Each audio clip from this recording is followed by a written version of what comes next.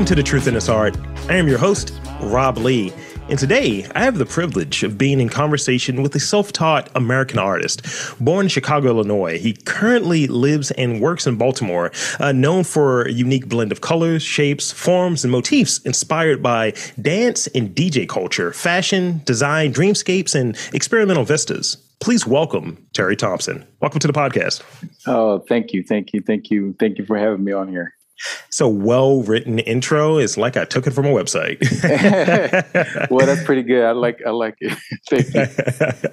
I've had a few people in the past. It's like, yo, I know I wrote that, but I'm going to take what you said and use it. Hey, if it works, man. Go for it. Absolutely. So I want to start off with a very kind of general question, and again, thanking you for coming to the podcast. Can you tell us and the listeners about your work and what are the main ideas you're working to express? Well, my work has evolved over the years. I've been doing this since 1990 when I moved to Baltimore. I had a loft space downtown. They had all this empty wall space. And one of the things I wanted to do was try to decorate my apartment. And I couldn't afford to buy a whole bunch of paintings. So I knew I had some artistic skills because I took art classes all the way through high school. And so I started dabbling a little bit into creating. I wanted to do something more abstract. Before my ventures into Baltimore, I had spent many years doing a lot of realistic stuff. Some of the artists that I kind of followed during high school were like Boris Vallejo and Frank Zetta. They were like fantasy artists. If you've ever seen the books by Conan the Barbarian or any of those the books that came out back in the 70s and stuff, they were the artists of those covers. And so I was a big fan of them, and I did that when I was in high school, besides the classical training stuff that I learned over the 4 years that I had painting classes through my teacher. But as an adult, I really got into more abstract stuff. I wanted to kind of develop my own style. So moving into the apartment gave me an opportunity to experiment. So I got a couple of canvases and started to form these little eyes, kind of abstract shapes.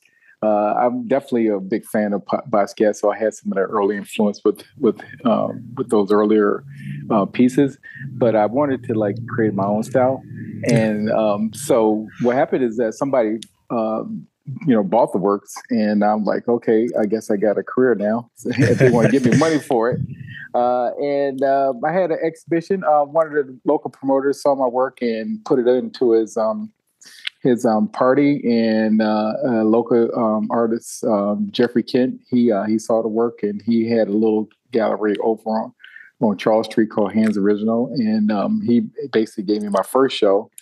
And that was beginning of everything. And so 30 years into it, I've been creating my own style over the years. I kind of went between figurative work to abstract. I played around with oils. I really got known for my collage work because I went to the Ramiro Bearden exhibition back in 1993, and I saw that, and I really wanted to try to create something with that same kind of style. And influence. And so, but I wanted to do it in my own way. So I kind of took the elements of using paper, and I just basically use it as paint. So I would try to find, 20 or 30 magazines of the same magazine with the same colors in there, and I cut it up, and they say, I got a piece and put together, and then people like, dude, you're on something there. And that was really where everything took off when I first started doing those collage works. But a good friend of mine I met in Baltimore, his name is Salvador Bru. He passed away, but he's a Spanish painter, and he had a big, huge loft downtown in a piano factory. Mm-hmm. And I had a chance to meet him and went into his studio, and I saw these massive pieces of work that he was doing 20 by 25 feet. Wow. And that studio was huge. And I'd never seen anybody do any work of that scale. Personally knowing him and stuff. So he really taught me the fact is that really I got to master the painting because he said the collages are nice and stuff, and people gonna gravitate to that and stuff. But really, you have to master the painting. And I was doing both of them at the same time. So it kind of worked out for me because I was just applying a lot of the colors that I had in the collage work and working in the painting. I played around between figurative work, and then I got into more like all abstract probably in the last like 10 years and stuff. But I still go back and forth when it comes to playing around with it. But the things that influence me are definitely the music. I mean, I'm in the music all the time because I spent many years as a DJ and I listen to music in the studio all the time. So they're all intertwined in terms of being able to do both of those disciplines at the same time. Thank you for running through that for us and sharing those beginnings and some of those ideas that you're working to express. So you touched on Frank Franzetta. And I've read that album covers, magazine images, and posters were those kind of early inspirations growing up. Is there a piece of that sort of art that really comes to mind that has a particularly strong memory for you? And what about it sticks out? And I did look up the Frank Franzetta like Conan, and I was like, oh, I know this guy. Yeah. I don't paint like those guys anymore. I mean, that's since high school. Yeah. But if I have to think about any of the works that really, stand out that, from the test of time, that's really like been embedded in my psyche as far as an artistic piece. I would have to say, being from Chicago, my mom and grandma, they took me to see the Picasso statue that's in front of the Civic Center. And I think I saw it in like I'm dating myself, 1973 or 4 when it first got installed into Chicago. And that piece of work has been in my psyche since then. And, looking at it now, I'm looking at it like, okay, I can see a lot of his African influence in that piece. And maybe it was something that, that I had. I don't, my conscious, subconscious thing, I was like, it's just always been there. So, yeah, I can say that has been, something that's been with me for a long time. But, as an artist in high school, you have to learn classical work. So the artists that I kind of gravitated to back in that were part of like school projects were like we had to do French impressionist stuff. So I did a lot of Carat. Yeah. I think his name is Jean-Michel Carat was the French painter. He did a lot of landscapes and stuff like that. I was really intrigued by his works in high school. My friends that I had class with, they were doing a lot of fantasy art. So because at that time we had movies like Close Encounter of the Third Kind, Space Odyssey was still being on rotation a lot.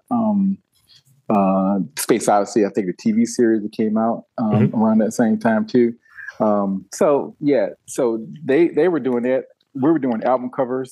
Me and my friends, we were copying like the Parliament Funkadelic album covers or Brother Johnson's, anything that we wanted to like, try to give homage to and actually, use our artistic skills and apply that. But I had different kind of, friends in school. So some of my friends, they were into the music stuff. And then I had other friends that were like artists, like Kevin Hayes. He was in my high school class. We had study hall together. And he did a lot of realistic stuff. So, and so I kind of followed him along that way too, because he was really doing a lot of nudes. And so we would get Playboy magazines and we're just like, being study hall, drawing these girls and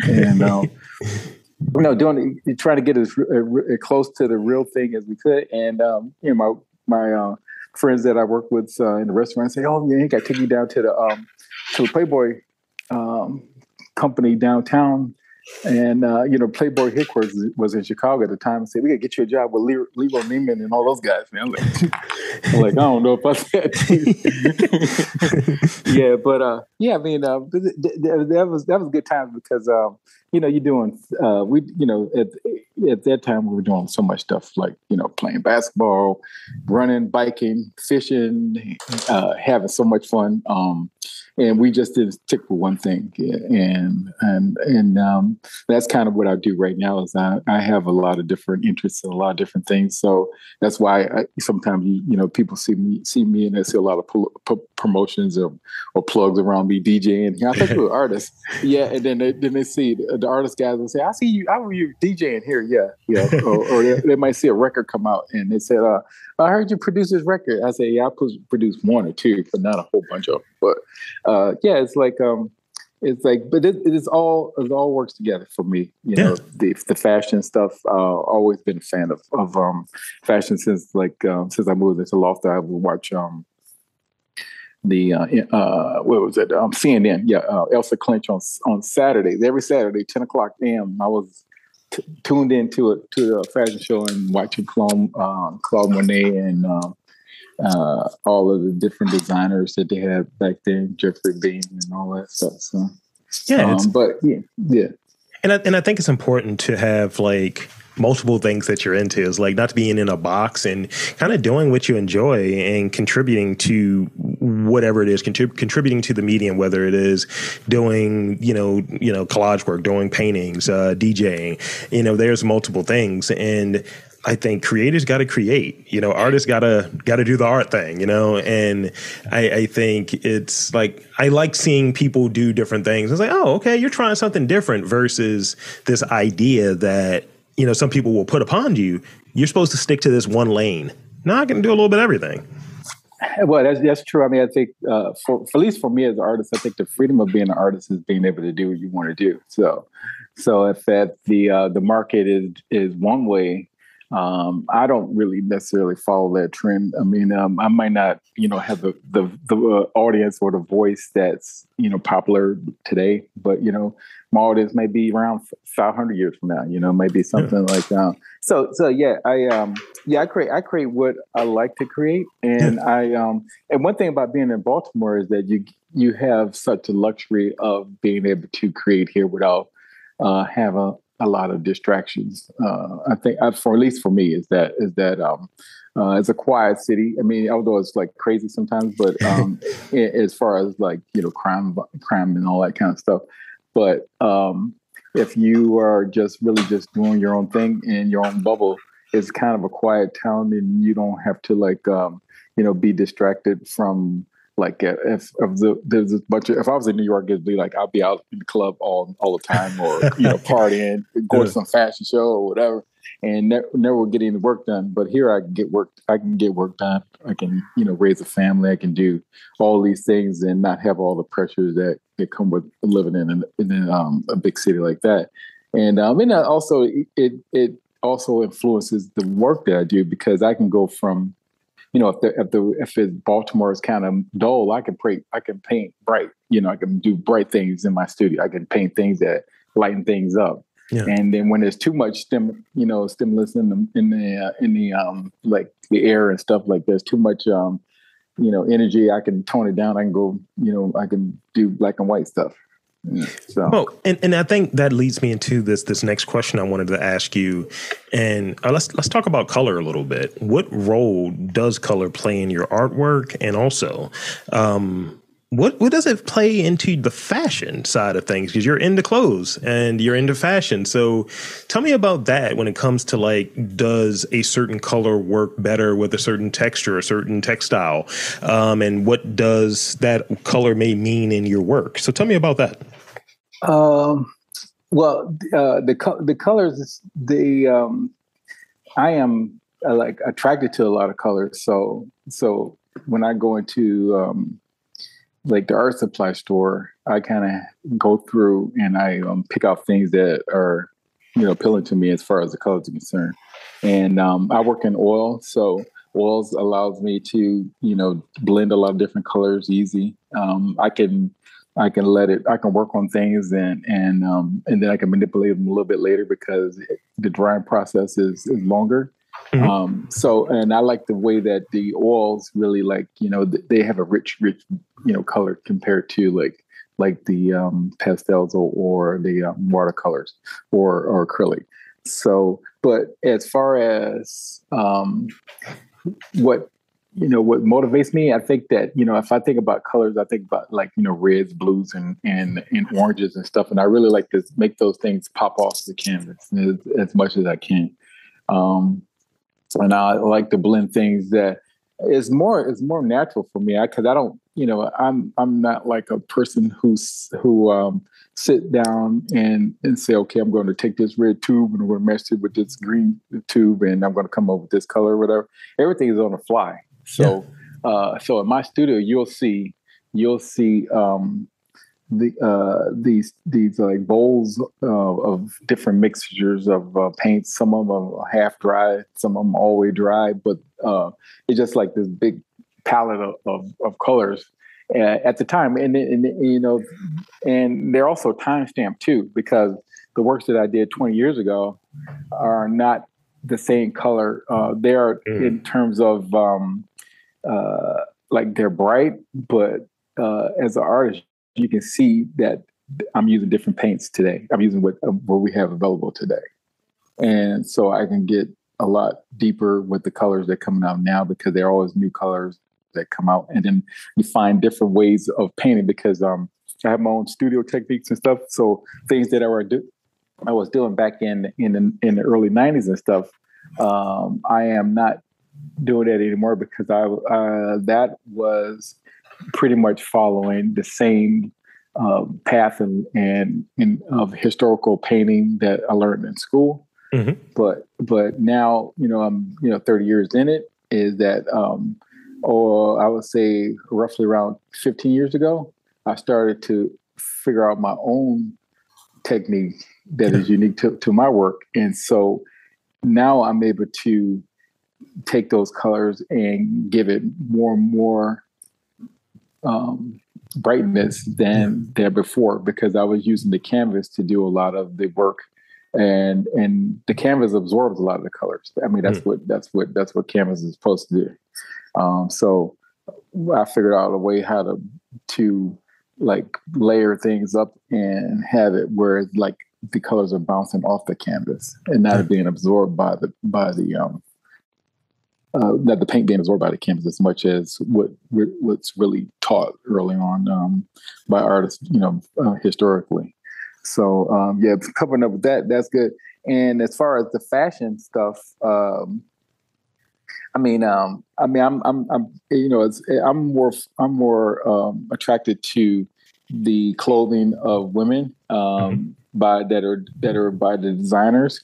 And it intrigues me that they use a lot of painterly style in their design. So you can see a lot of the influence that they have as far as picking their fabrics and things like that. It's the same thing what an artist would do if I were going to the studio and picking up paint tubes. They just using the different way of presenting their images and stuff. Mm-hmm. Is that they're basically cutting the fabric just like artists would be cut painting stuff. So that's what it is for me, is that when I see a fashion show and stuff, I look at it. Okay, they pick this fabric, they pick these colors, they use this backdrop to help emphasize the fabric a little bit more. I don't know anything about fabric design or anything like that, or patterns that they use or any of that stuff. I don't go into all of that technical stuff, but I do like the theatrics of it. That's pretty much what I like. I dig it. So I want to ask you this. We talked a little bit about your influences, right? And I read Picasso's in there, Henry Moore, Basquiat, Michelangelo, and I heard this thing about comparison kills creativity. Mm-hmm. So Can you tell me about like who or what are like anti like motivations or anti influences? Because those exist. We always ask people about their influences and their motivations for their work, but we never really get into what kind of takes away from your work, what kind of like hinders you within the process. And I'm at an interesting spot from my own standpoint where, you know, there can only be like two podcasters or two people covering and having conversations. So naturally, people are almost forcing this comparative thing. And, well, you did an interview with this person and it wasn't as good as that interview and so on. So tell me about that, like those kind of anti-influences. Yeah. Well, I try. I don't even try. it's just a natural thing for me is not to be kind of like sidetracked with other artists. I mean, I do follow what artists are doing, like friends of mine, like Derek Adams. You know, he's someone that we started out doing work early on in the '90s and stuff. I follow a lot of what he's doing. It doesn't really influence what I do as far as because his success matrix is what works for him, and I think that is for other artists. I mean, I follow, Rashid Johnson. I follow, so many artists. Of course, Ramir Bearden back in the old days, and he was, his collage work was amazing. And looking at, I think we get ideas from other artists. For me, I look at some other artists' work and I'll say, okay, all right, if they working on this kind of skill, what are the logistics to it, in terms of like getting the right material, or they present something in a certain way. Make sure that, let me try, see how that works for me as far as like, having paintings side by side or, 2 inches apart. It does the work show well when you do that? I mean, those kind, I mean, it's more like technical stuff. Yeah.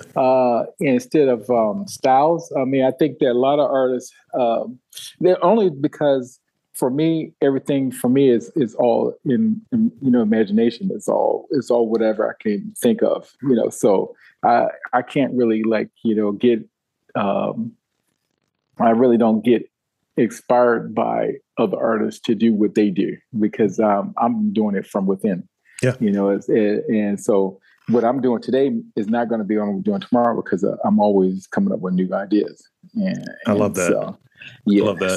So yeah. So for me, it's like the studio is a lab. It's for me to come here and experiment. I work by myself. I'm hearing by myself all the time. So for me, it's a place to discover. And it's good to see what other artists do because I get to discover what they're doing because but as far as how it influences my work, I don't really let it get kind of influence what I'm doing. Saying if I see somebody's like having a good show or they having this success this way, I'm not an artist that would try to emulate that. I would just continue on my path of doing my thing, and as far as like have a negative influence is only if you allow it to if you allow it to compromise what you're doing. So. Yeah. For me, I would never let any artist that's doing something else compromise what I'm doing. Even if an artist comes into my studio and they say, "Oh, why don't you hang it this way, or why don't you paint this over that?" and I say, "Oh yeah, that sounds interesting." But I would say at that point it'd be your painting. No, I dig it. Yeah, yeah, it wouldn't be mine. It'd be you painting and giving me instructions on how to paint. So I would not do it. Just the fact is that. The canvas is for me to discover, and I want to be able to discover things on my own and do it. That's what. Now, as far as like I can just say, for instance, like DJing and stuff like that, which is you can have one DJ versus another. Have a kind of different kind of like platform. Both of them using the same. Materials like you're talking about you having a podcast, another hosts is having another podcast where you got technical ways of doing things, right? At DJs, we kind of, I say this to young guys too. I say, you got to develop your own style. You got 20 records. I can give you the same 20 records, but I'm going to play those 20 records different from you. I'm going to blend them. I'm going to blend them totally different from you. I'm going to put them in a way that you would not even think of, because it's coming within. Now, if I'm trying to follow your steps, how you do it, then I'm just basically copying you. I'm just saying. Yeah. And what's really in that, like when, I work in a kind of commission sort of space or what have you, and someone may ask me to do some interviews or be a host or help consult or whatever, right? And they're like, oh, well, I would do it this way. I was like, well, you hired me. So do you want what I know, or do you want to do it your way and just use it? Because just so I know, right? And I think your example right there with the DJs, like here's 20 records or what have you. If it's just I got 5 questions, I'm going to ask this. I can like, I'm so confident in the fact that if I ask those questions, they can be the same questions, worded the same way. It's because of how I operate and how I go about it, my style. I know that I'm going to get a much different answer from the guest or from the person I'm interviewing than my contemporary may be if they're asking the same questions. It's just a matter of style. It's a matter of how I go about it. And I'm going to have a different perspective on it. I'm going to truly just come into a situation curious and really want to know. And there's an earnestness in there that, you can't replicate. It's embedded in me. It's who I am. You know what I mean? Right. That's true. I mean, you have your own style. I could tell by, your whole interview process is that you have your own unique way of doing things, and it's unique to you. Yeah. I mean, each host or commentary or whatever, they all have their own different style. Stephen A. Smith on what is he on, ESPN or network? One of those. Yeah, ESPN. ESPN. He's crazy. He's crazy. You enjoy him, but he's not the same as the other guys. So it's like so everybody I think you have to be genuine in your own way, because they start calling it personalities, right? Right, it is personality. Yeah, you have your own personality. I mean, there's some things that of course, there are some success matrix probably out there in terms of, okay, if you follow this matrix, like if I wanted to get into a museum today, if I want to have an exhibition and get into a museum today, it seems like in order to do that as a Black artist, you have to paint like pretty much Black figurative work. That's what it seems like as from outside looking in. But I personally wouldn't do that. I wouldn't necessarily try to change my style to try to get picked up by a gallery or to be placed in the museum, because the museum's mission right now is to place Black art and artists at the same time. They want to do both of them. I want to continue on my path that I've been doing as an artist, is to create the things that I like to do, and I want people to see the work and see that it's me. It's not something that's different from just doing. It would be pretty much like doing commission work. And I think with it's this thing where it's like, does the market dictate what it is? In that I remember, you should do this type of thing. You should do this type of podcast. You should do this kind of barbershop kind of, almost like what the athletes do, like the LeBron James like podcast or radio show or TV show that he had. And I was like, I've done that before, and I have my own version of that. That's not something I'm interested in. I'd rather do something that I'm curious about, that I can obsess over and keep wanting to ask these questions and keep wanting to get these stories. Those are the things that really interest me. And, I like the way that you put it earlier, and I'm going to steal that. I'm just letting you know. Go for it. It's a lab, and that's really what it is. And, I'm going to experiment with questions or asking people things in a certain way. And, this is the first time that I've done this many interviews in one day. You were my 6th interview of the day. Wow. And I'm out here. I'm obsessing. And, but in it, each one, I feel like I didn't drag on it. I feel like I was able to kind of put forth the same effort, the same attention, and the same degree of quality in it. And I think that that's something wouldn't learn if I was trying to do what someone else is doing, or trying to Yeah. follow what someone else is like. Oh, you should only do like one per day, or you should only do it at this time, or this many people. I'd rather just go with what my gut says and let that drive it. My gut, my taste, what I think is good, and be accountable for it. If it turns out that it's not good, then I'm the person that's kind of judging it. I might hit you back like, "Hey, Terry, can we do that interview over? I think I was mid, but I think we've gone well here." No, I mean, that's the beautiful thing about being an artist. I mean, you're an artist in your field. I'm an artist in my field. And so being an artist means is that you are really taking chances. You're exploring, you're going out there and trying to investigate and find your own niche and discover things that works for you. And if you don't do that, you pretty much, not giving yourself a chance because, as artists say, okay, hey, let me try this. If it doesn't work, I'll try something else. That's what we do. We kind of sit around and explore all the time. So I got one more real question for you before I get to those rapid fire questions, and I'll be remiss if I didn't mention more about your background as a DJ. So let's talk about that a little bit. I read that you're a well-known veteran club DJ, producer, promoter with releases on the London, UK record label Defected. Tell me about creating in that like dance DJ community, and perhaps how that's embedded and baked into your art practice, your painting practice. Yeah. So I grew up in the disco era. Let's see here. 1976 was my freshman year. And I think that, a buddy of mine gave me for Christmas, so that would have been like December, the album from the soundtrack of Saturday Night Live. With John Travolta. Yeah. So that had all of Travaras and all the little songs on there and stuff.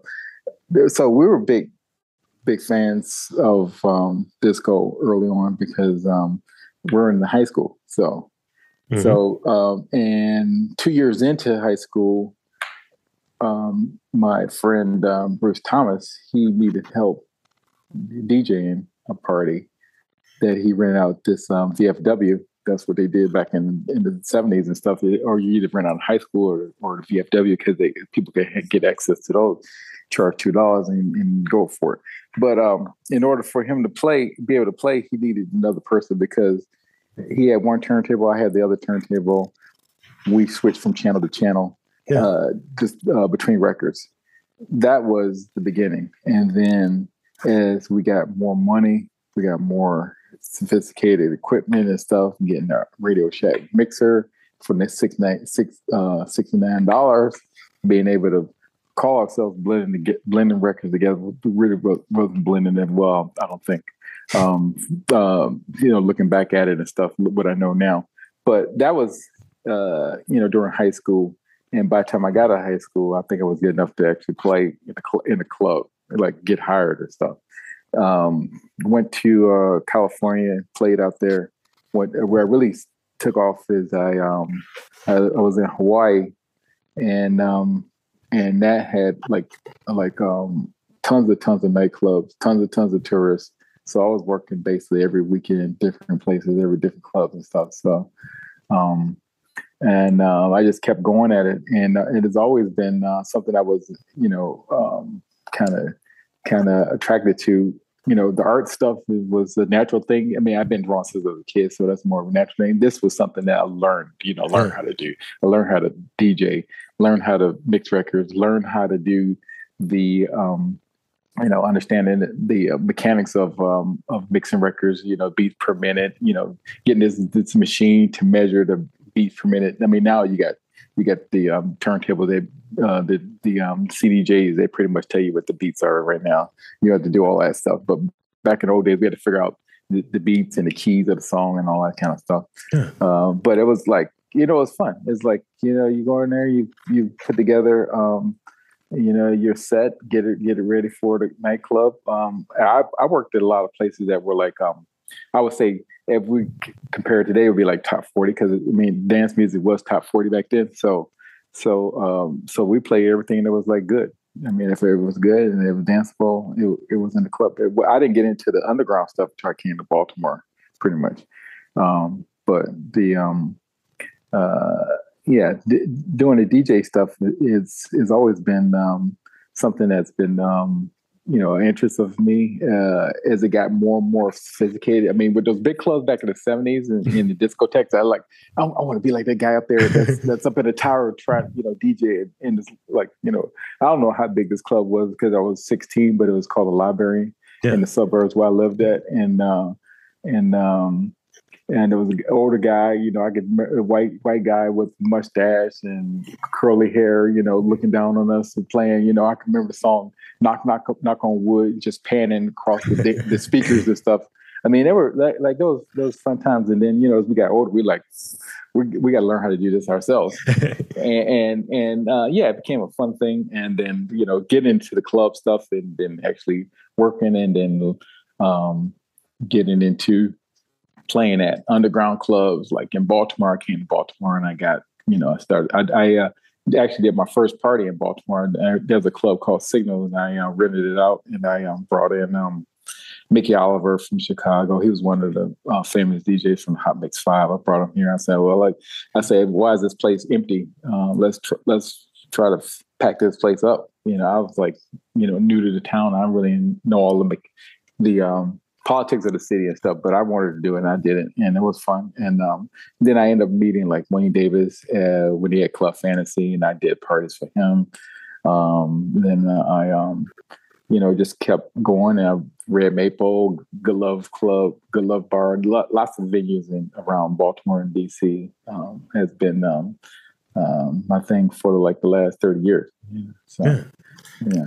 Well, thank you. Thank you for sharing that with us. And I think that's kind of a good place for us to stop there. We were able to get it in. And I think now I can go into these rapid fire questions, if that's okay with you. Sure. So I got a group of them and pretty much with these, we want to try to answer these as quickly as possible because, rapid fire, people are like, I don't know if that is my favorite movie or what have you. So we're getting into the nitty gritty a little bit. Yeah. Okay. All right. So here's the first one. I'll throw a softball for you.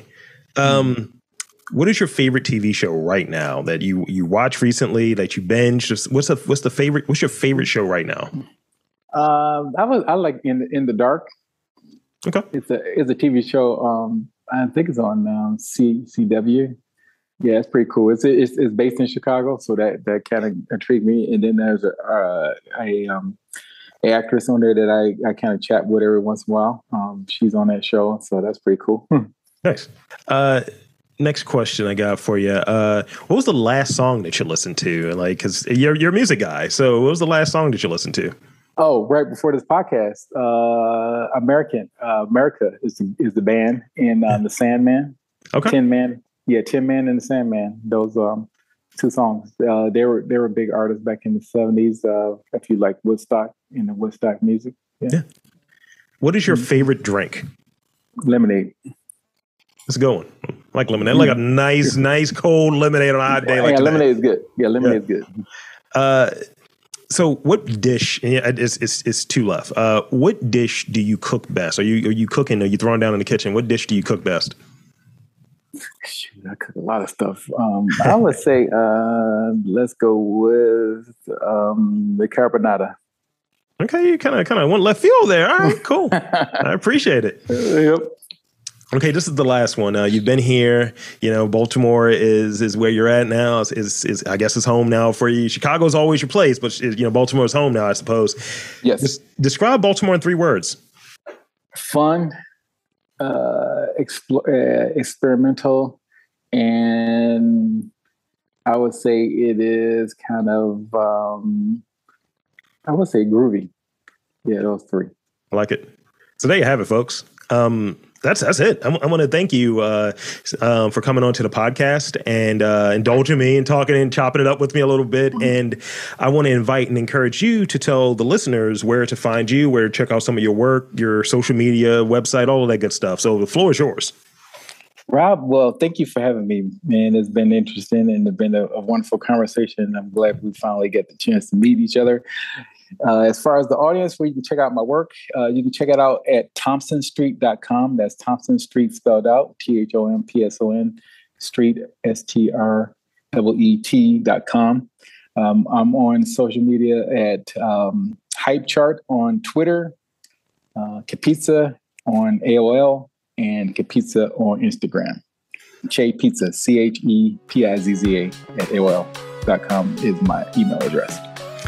So there you have it, folks. I want to again thank Terry Thompson for coming on to the podcast. And I'm Rob Lee, saying that there's art in and around Baltimore. You just got to look for it.